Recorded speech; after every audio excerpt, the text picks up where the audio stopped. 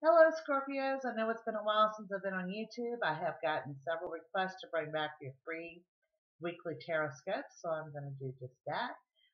Before I get started, I've had some of you message me regarding the Reiki course, and it does look like this. If you guys will go back to my channel, there is an actual individual video posted on just learning Reiki from home. So if you have any questions, please message me on my website. It is www.ms-swami.com, and you will find a link to my website on the information box below this video. So right now, I want to take a broad, generalized view. This is for Scorpios for the week of May 30th. Oh, happy Memorial Day, guys, and don't forget to remember what this day is really about. So let's get started on a broad general view for Scorpio for the week of May 30th.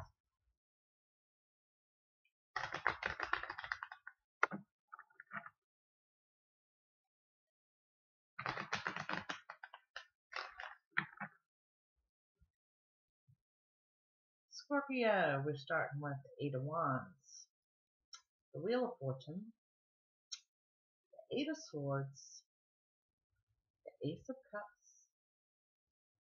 and the King of Cups. So from what I'm looking at here, Scorpios, you got a lot going on this week, okay?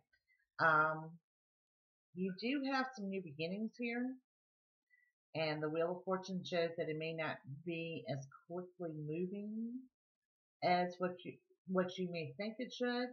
It also indicates to me that you may think that things can go either direction, either good or bad.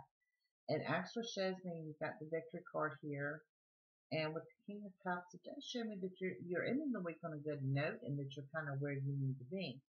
The only thing I find concerning are your Eight of Swords. Okay, this is self-imposed restrictions. So sometimes you have to let go of a situation or a matter or the way you're thinking in order, excuse me, in order for things to move forward in your life. Now I have another go-to deck that I will take a look at for Scorpios for the week of May 30th. See if we can go a little further with this.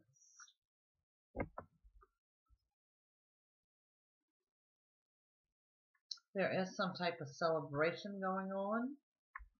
Do be warned of your scattered energy going back to your self-imposed restrictions.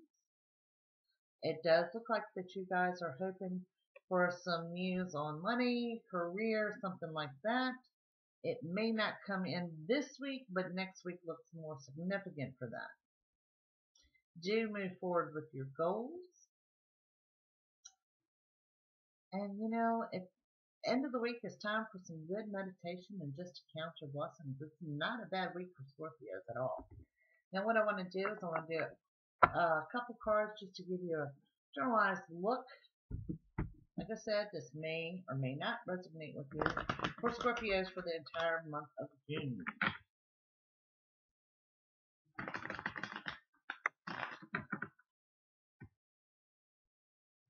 Scorpios, we start with the Moon, the Chariot,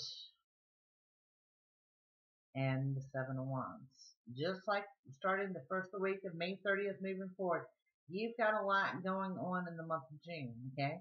You've got a lot of good coming to you in the month of June. You have a lot of your goals being reached, but it's taking some hard work to get there, and there may be some setbacks along the way, okay?